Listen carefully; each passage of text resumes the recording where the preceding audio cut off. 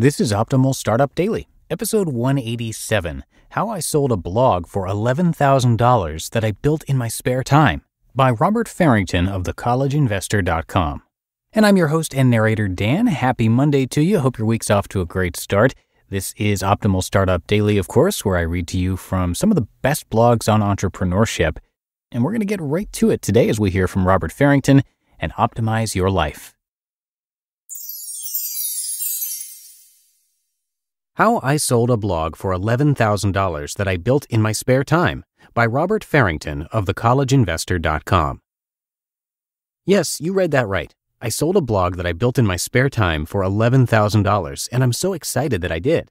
The whole process, from creating the website to the sale itself, was a bit of a fluke, but I've received several questions about how I was able to find a buyer and what the process involved, so I decided to share my story and put this guide together for you. You see, I never really set out to build a blog to sell, but like so many other online entrepreneurs, you get an idea, you have a few minutes, and you're down the rabbit hole pretty quick. For me, that happens about once a quarter, and the projects usually end up just idling or disappearing into the abyss of the internet. Maybe I'll start a series on failed ideas I've tried. I have a folder saved with some pretty awesome stuff.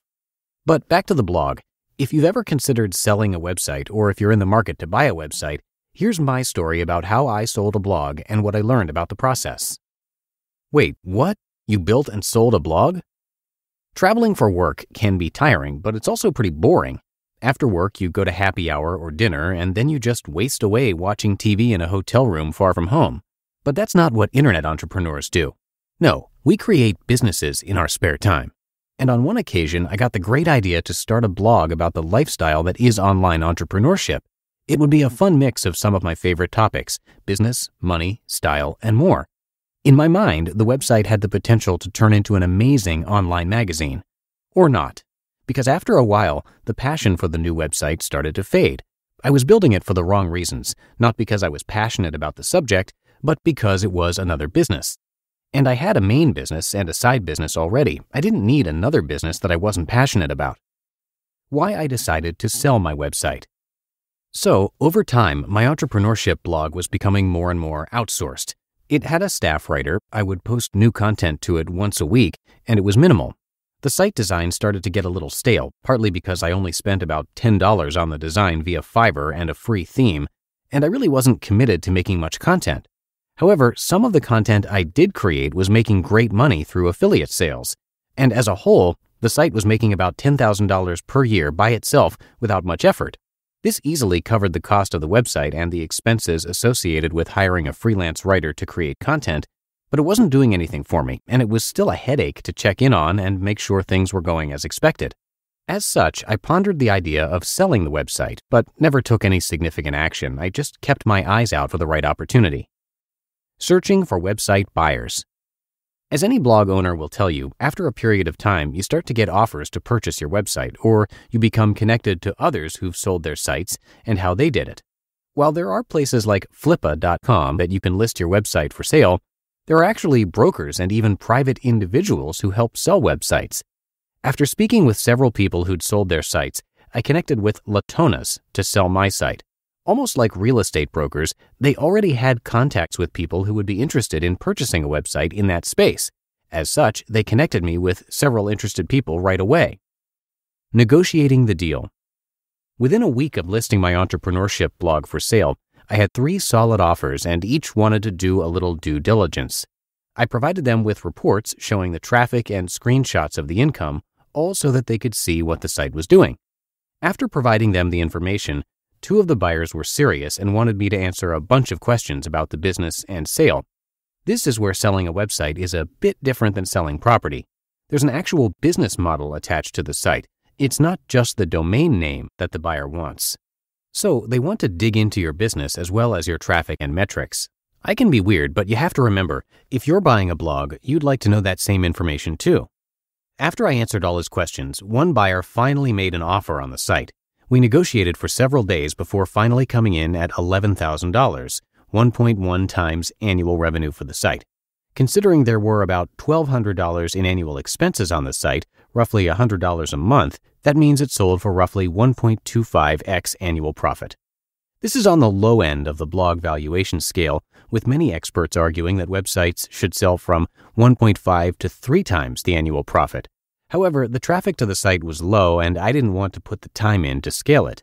As such, I was fine with the offer. The escrow process for selling a website. After accepting the offer, we went into escrow, just like you'd go into escrow on a house. However, instead of exchanging a house for money, we were exchanging a domain name and files for money.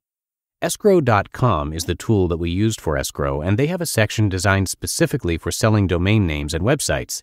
By using Escrow.com, everyone is protected.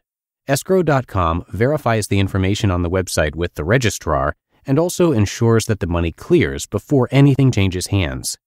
For small website sales or when working with someone you trust, you don't need to use escrow. It does cost more. But for this transaction, $11,000 and an unknown buyer, it made a lot of sense.